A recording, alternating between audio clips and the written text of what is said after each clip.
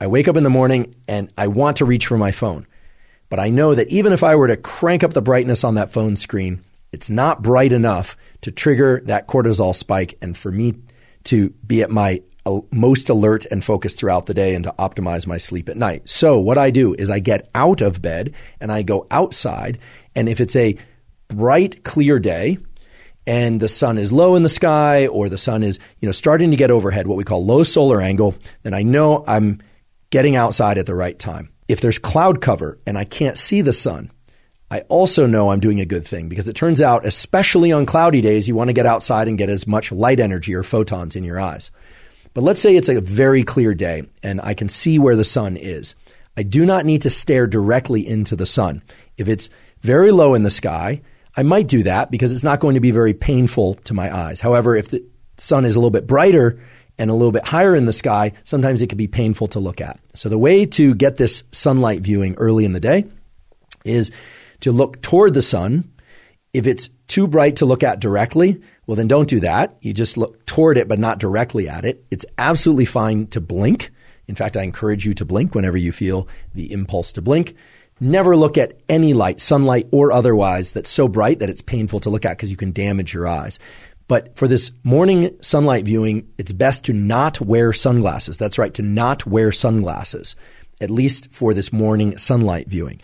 It is absolutely fine to wear eyeglasses or contact lenses, so-called corrective lenses. In fact, those will serve you well in this practice or this tool because they will focus the light onto your neural retina and onto those melanopsin and intrinsically photosensitive ganglion cells.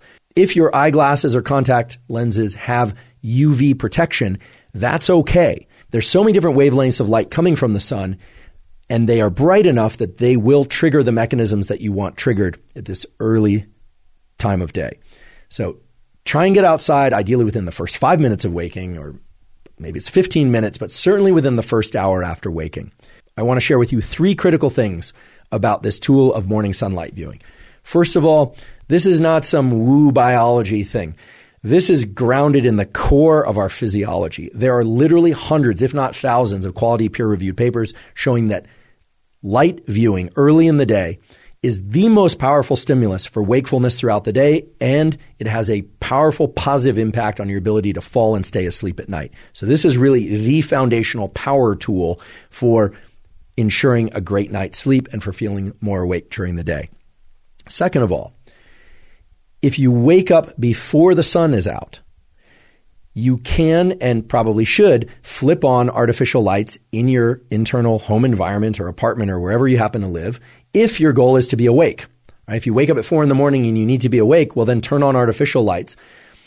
Once the sun is out, however, once the sun has risen, then you still want to get outside and view sunlight. Some of you will wake up before the sun comes out, and if you're asking whether or not turning on artificial lights can replace sunlight at those hours, unfortunately, the answer is no.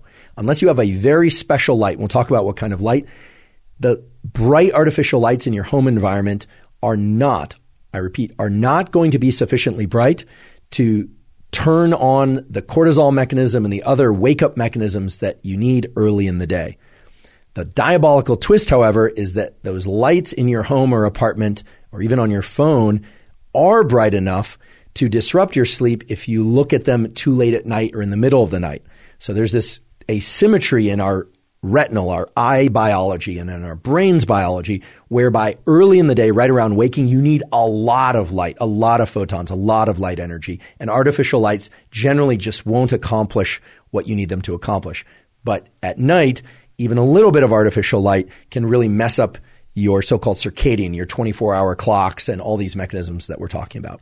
So if you wake up before the sun is out and it's still dark, please turn on as many bright artificial lights as you possibly can or need, but then get outside once the sun is out. On cloudy days, you especially need to get outside. I repeat, on cloudy days, overcast days, you especially need to get outside and get sunlight. You just need to get more of it. Now, how much light and how much light viewing do you need?